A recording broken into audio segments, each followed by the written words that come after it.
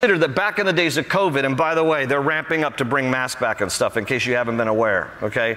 It's like COVID 2.0, even though this variant is not as deadly again, but it's all this hyper now vigilance against this stuff as a way of controlling the masses. Like, we have to be wise about this. And remember during COVID when churches were shut down because they were not considered essential, but strip clubs and bars were open. That's deliberate opposition. We're going to try to keep God's people from gathering, which will not happen again here. It will not happen again here.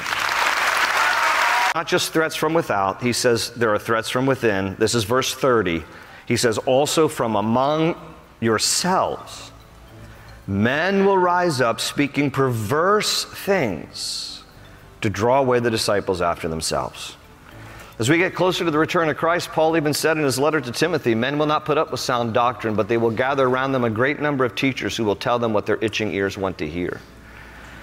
And so he warns the spiritual leaders in Ephesus. This is a strong warning for us too. He says, it's not just opposition from without. There's going to be opposition from within. There's going to be division even within the Church of Jesus Christ. Men will distort the truth. They will pervert it to draw away disciples after themselves. It is happening. I hate to be in the habit of doing this kind of thing, but I have to just say it because to give an example of how this is happening, Andy Stanley, ladies and gentlemen, at North Point Church in Atlanta, Andy Stanley is hosting this fall at his church. He's hosting it at his church, and he's one of the speakers. It's called Unconditional Conference. And among the other speakers, in addition to himself, are two men who are married to men.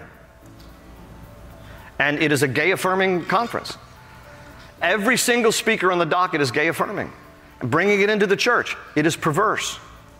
It is perverse. This is exactly the kind of thing that Paul is calling out here. Churches that hang the rainbow flags outside of their churches, that's perverse. Churches that don't hold to the inerrancy of Scripture as the infallible, inspired Word of God, that is perverse. Churches that substitute biblical justice for social justice, it's perverse. Churches that tolerate and celebrate sin under the banner that God is love, that's perverse.